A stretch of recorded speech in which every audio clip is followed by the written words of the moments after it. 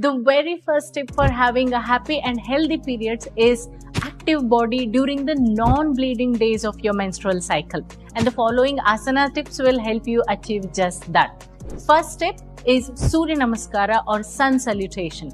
Practice at least 6 to 12 sets of Sun-salutation every day. This will increase your vitality and balance the nervous and endocrine functions in your body.